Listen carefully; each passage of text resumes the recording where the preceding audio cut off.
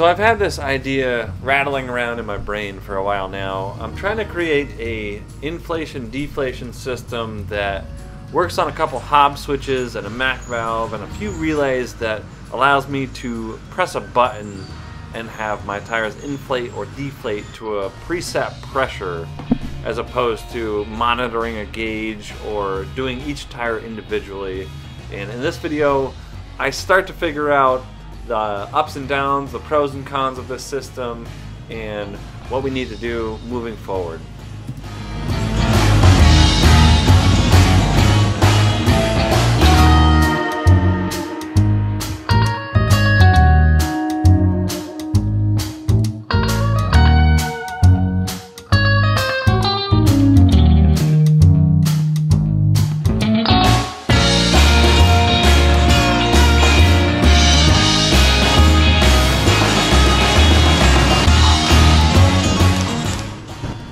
So in this video, I'm using a combination of Hobbs switches and Mac valves and brass fittings and a bunch of stuff that I've cobbled together throughout thinking about this particular system and how I could make it work. And I'll go over some of the specifics in this video. A Hobbs switch is a pressure activated electronic switch, so there are certain ranges of pressure that the Hobbs switches are sold in, and for this particular system I have a low pressure switch and a high pressure switch.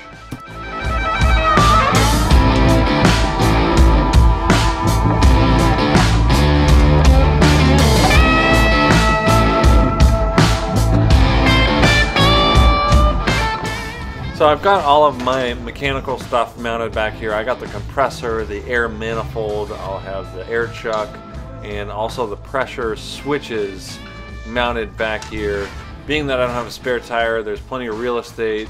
I've got a great spot for the compressor, and as you'll see in this video, I also end up plumbing the intake of the compressor up into the cab. So this is a really great spot to house this system, as there's plenty of room for the compressor and the manifolds, and having the air chuck right out the back is pretty convenient.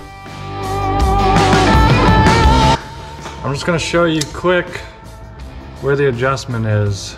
I don't know if that's in focus or not, but it's in here. There's an Allen head in here with this little rubber cap, and you can adjust between the range that you bought it for. Like one of these I believe is a 2 to 7, and one of them's a 30 to 35 or something along those lines. So you can adjust it within that range. Now, obviously I have to have a gauge on there, and that cap goes right back there.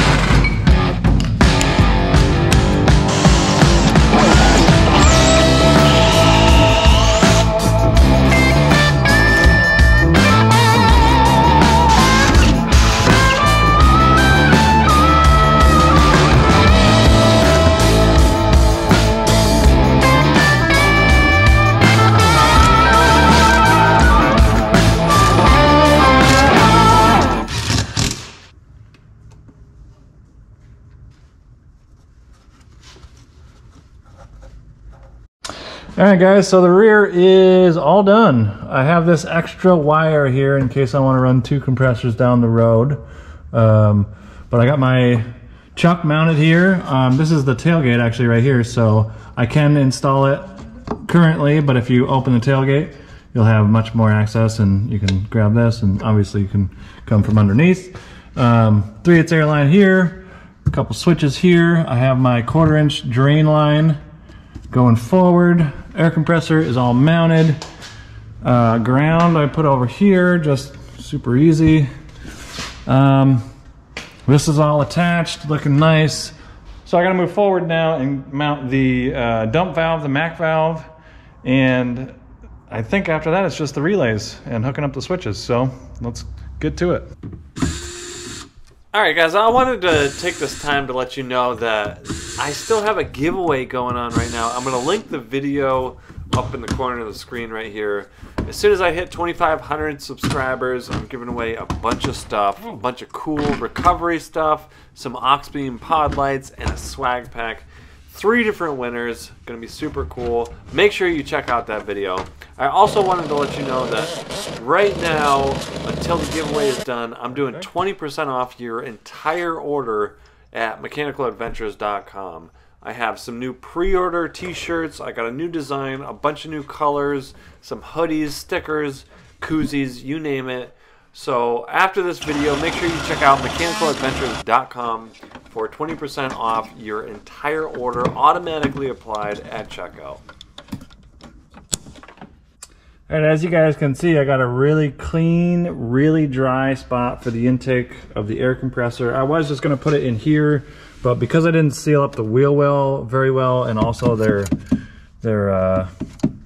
cabin sort of vent is here, I'm seeing a lot of sand from, you know, water and all that kind of stuff. So I decided to go one further, and I got it up here by the taillight. This is all going to be covered by the panel, so it shouldn't be too loud, and it's nice, clean, dry, out of the way. So pretty jazzed on that.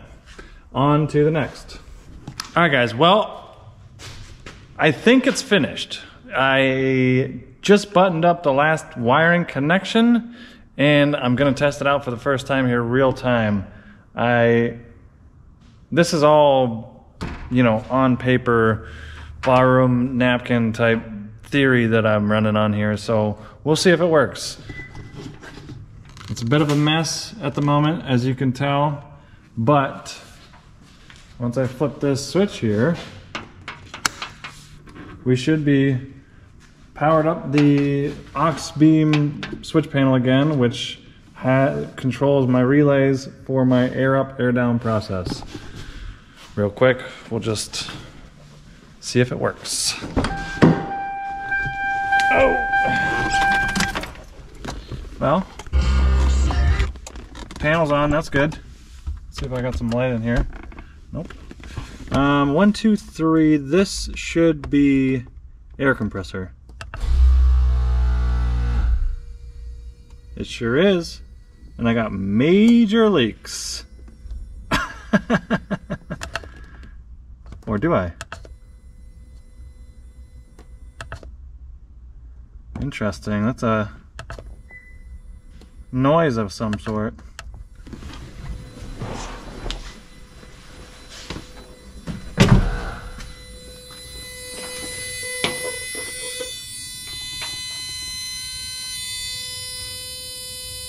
I'm backfeeding through a relay. Wait, one?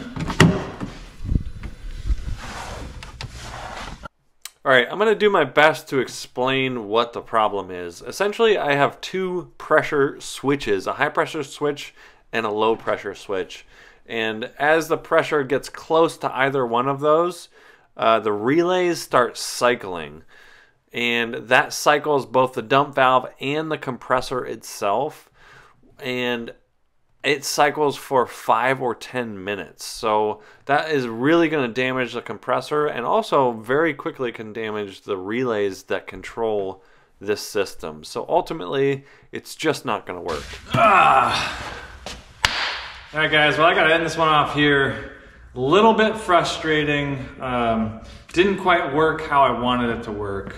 Ran into a couple issues with cycling and speed at the very least. I'm talking a snail's pace.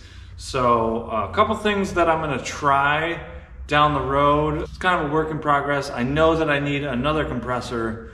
That one just is slow. I need to upsize all of my hoses, but then I run into an issue of cycling. So a little bit of experimenting in my future as far as this system goes. At the very least, I have onboard air now. I can address a low tire, flat tire, I can air down. The air down works okay. I'm gonna make some adjustments to how I use the system, and we'll see if that doesn't make it a little bit quicker and easier.